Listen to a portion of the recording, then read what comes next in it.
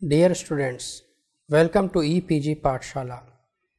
I am Dr. Kunal Keshri, Assistant Professor at G.V. Pant Social Science Institute, Allahabad.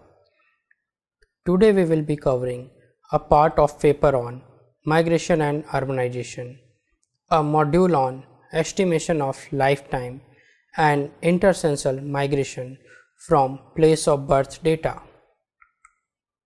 Learning objectives of this module are: first, to learn what are the direct and indirect techniques of estimation of migration, then estimation of lifetime migration from place of birth data, estimation of intercensal migration from place of birth data. Migration is the third component of demographic change after fertility and mortality. The importance of migration and its effect on the growth and rise of a population has been well recognized. It may be regarded as an important tool in the growth of a population and labor force of an area. The analysis and measurement of migration find its use in the preparation of population estimates and projections for a nation or part thereof.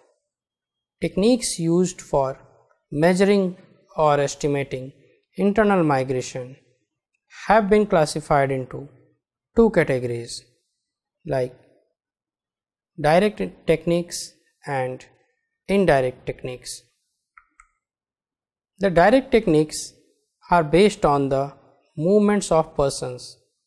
Questions on the following items provide information for the direct estimation of migration movements: the place of birth of the person, the last or previous place of residence of the persons, or the duration of stay of a person at the present place of residence. The indirect techniques of estimating migration do not require special questions. The extent of migration can be estimated from the total counts in a census and the available age-sex distribution of the population. Estimation of lifetime migration from place of birth data is one of the most important direct techniques. In almost every census, a question is asked on a person's place of birth. Place of birth is the place where an individual is born. In the census, direct questions are asked about the place of birth of an individual, such as where was this person born? The answer to this question may be recorded in many ways depending upon the degree of details required. For example, name of the town, district, state, and rural or urban place. Those born in other countries may be recorded separately. On the basis of the information obtained through this question, all enumerated persons in the population can be classified in either of the following groups. First, migrants or lifetime migrants, defined as persons who are enumerated in a place which is different from the place where they were born. And second, non-migrants, defined as persons who were enumerated in the place where they were born. The category of migrants is then further subdivided into various migration streams on the basis of specific places of birth and places of residence. When the information is tabulated by place of birth and place of enumeration, in the following way the whole information is classified into migrants and non-migrants, and subsequently lifetime in migrants, lifetime out migrants, and net lifetime streams. Let us assume that there are 4 subregions A, B, C, and D in a country, and in any census the distribution of enumerated population is as shown. In the classification, the sum along the row values except the diagonal elements gives the out migrants from the regions, and the sum of entries in any column excluding diagonal elements would give the in migrants to the region.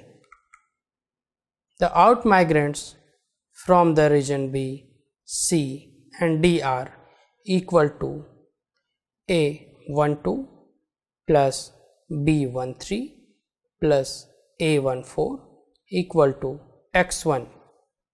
Similarly, out migrants from the regions B, C, and D are equal to X2, X3, and X4 respectively. The in migrants in region A are equal to A21 plus A31 plus A41 equal to Y1. Thus, Y2, Y3, and Y4 are the in migrants to region B, C, and D respectively. It is to be noted that the sum of the total in migrants and total out migrants are equal.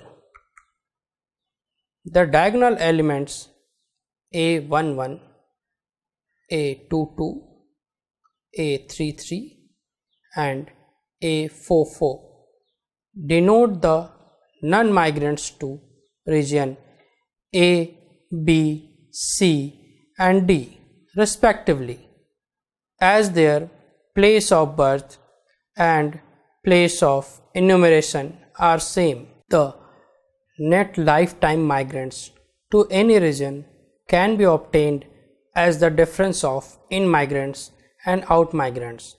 Therefore, net migrants to region A equal to Y1 minus X1. Taking into account the number of migrants, means in and out both, we can find out the percentage of lifetime migrants in a country. That means the number of persons who are enumerated at different places other than their place of birth divided by the total population of that country and expressed in percentage. A worked out example of place of the birth data is shown in the table.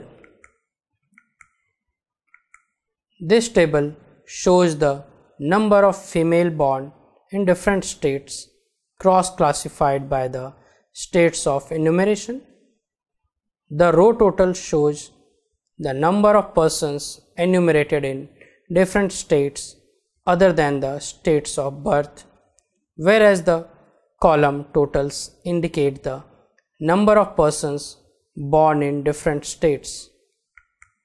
We may find that 37042,826 females have their state of birth as Andhra Pradesh and they were enumerated in Andhra Pradesh.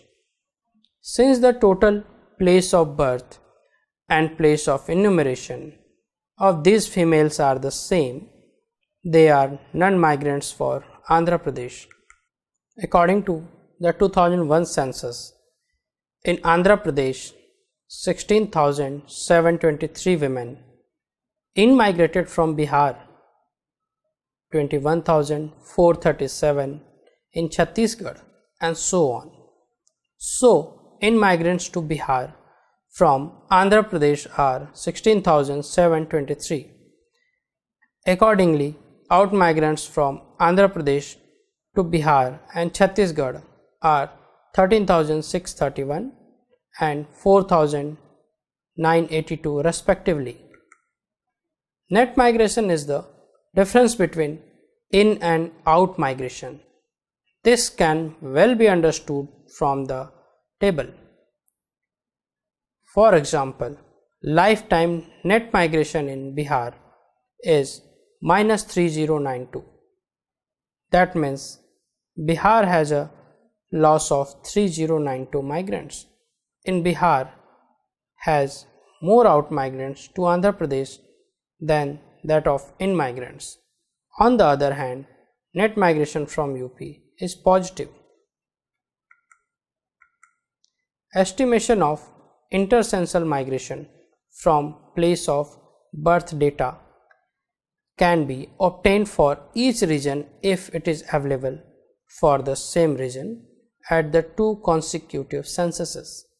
It can be estimated by subtracting the survival of migrant count in the first census from the migrants counted in the second census. Since all those who were counted as migrants in the first census will not survive to the second census, it is necessary to apply an appropriate survival ratio to the migrant counted in the first census and get the number of migrants who survive up to second census.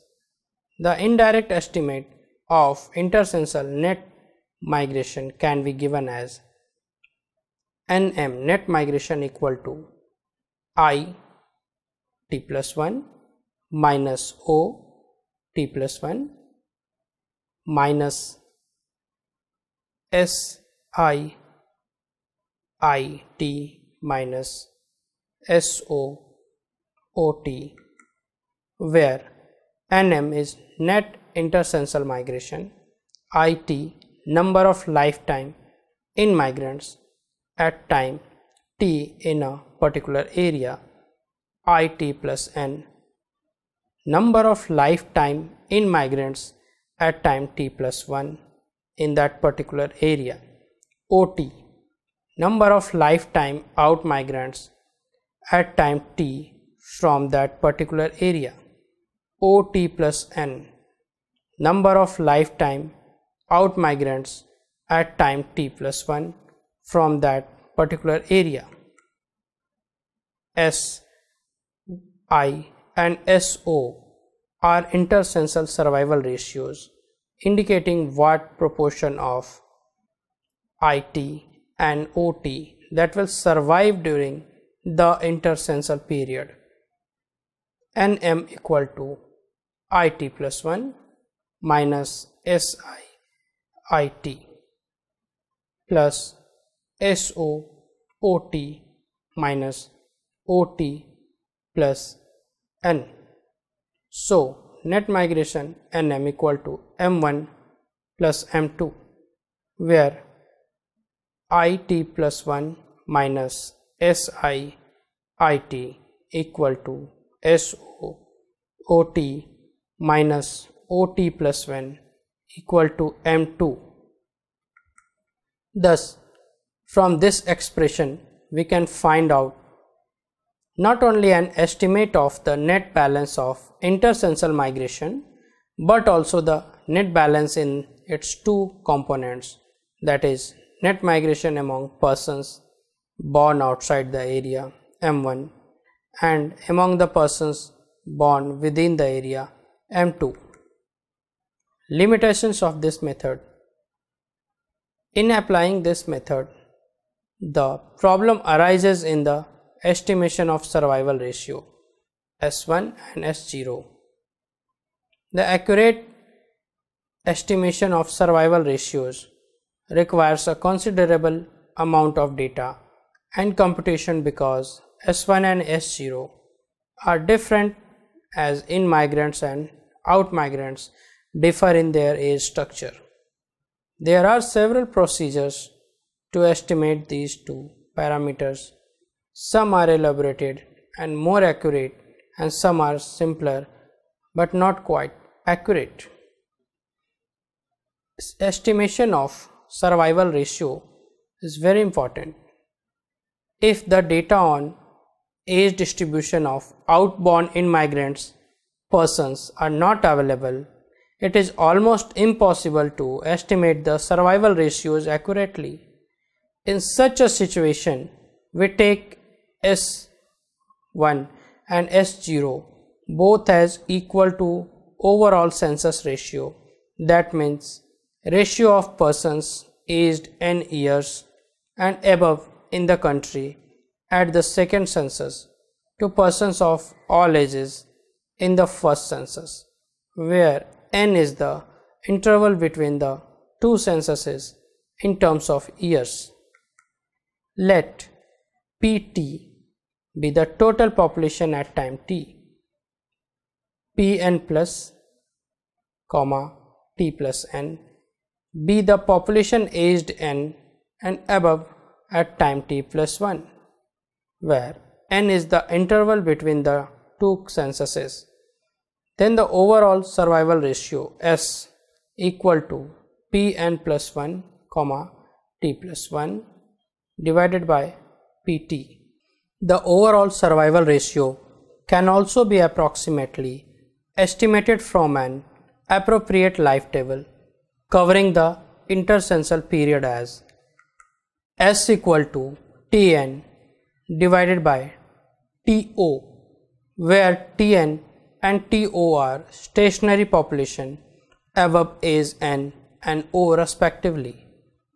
Though the census survival ratios may not measure the accurate probability of survival, and there may be some error in the migration estimates, definitely it will be more accurate than the one obtained by ignoring the mortality factor completely. If we ignore the mortality factor, the earlier equation is reduced to net M1 equal to NM1 equal to IT plus N minus IT plus OT minus OT plus N equal to M11 plus M12. On a comparison of the estimates obtained from above equation, we find that if the mortality factor is ignored, net intercensal migration among outbound and inbound persons will be underestimated by the number of deaths among IT and OT during the intercensal period. If IT is large enough, it will be reduced when multiplied by S1, and same is the case with OT. However, without using the mortality component, the errors as IT and OT have opposite signs. Nevertheless, negligence of the effect of mortality is likely to cause underestimation. So far, we have learnt that on the basis of place of birth and place of enumeration data, the migration status of an individual can be determined. If the place of enumeration is different from the place of birth, the person is known as a migrant. However, if both the places are same, the individual is treated as non-migrant. Using this technique, we can also calculate net migration from any area. Questions: who are migrants referred to as migrant according to place of birth? Estimate the out-migration and in-migration among males from and to the major states of India using census 2001 data. Thank you, students.